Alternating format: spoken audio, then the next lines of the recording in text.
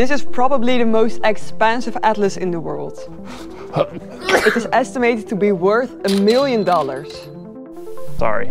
Why? Because it's one of the oldest atlases ever made.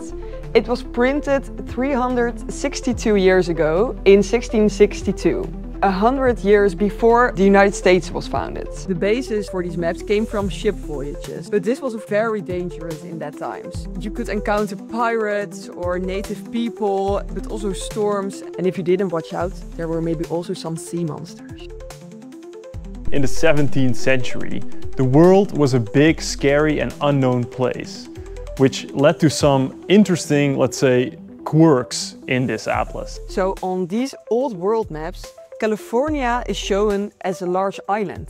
Other atlases from the same time period speculated that there were 4 islands with a giant magnetic mountain in the middle, which obviously isn't real. Or is it?